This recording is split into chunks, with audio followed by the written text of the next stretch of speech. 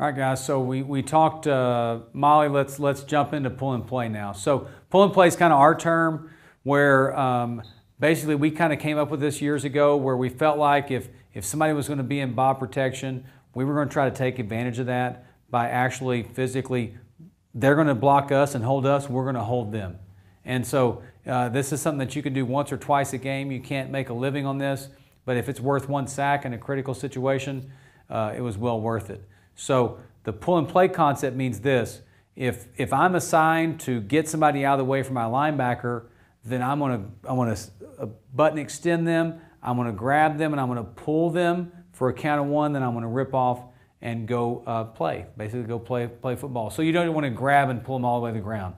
So, and that's one of the ways that you can just go and make a play. So that's our technique of pull and play. We can pull and play anywhere on the line. Let me show you our most used one. But we've got several others that we do. This is called torch, and what we'll do here on the pull and play concept is we'll grab him and pull him. This is once again some type of bob protection. So he's there, they're man setting on this guy, and then they're eyeing him. Remember our bob concepts that we just talked about? And then this guy's going to blitz from depth. Okay? And so I'm going to grab him and pull and play. I'm going to grab him and pull and play. And I'm going right there.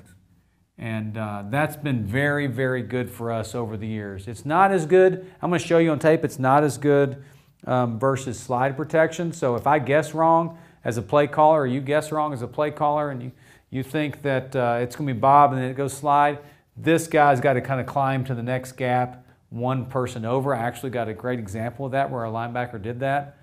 But against bob, it's very lethal. It's pretty much guaranteed. If it's a 5-man protection, it's done. And if it's a 6-man, you will get a one-on-one versus running backs. And we've already shown you on tape that running backs are hired to run, not block.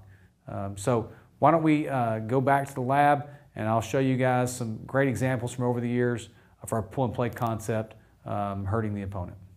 Okay, so welcome back to the lab. We're looking at pull and play here. And so you can kind of get set up here. We are working this side here. We're going to pull here.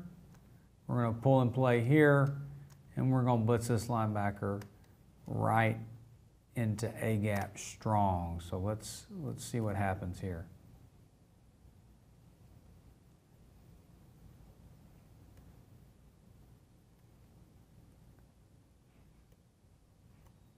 So the stunt's very effective.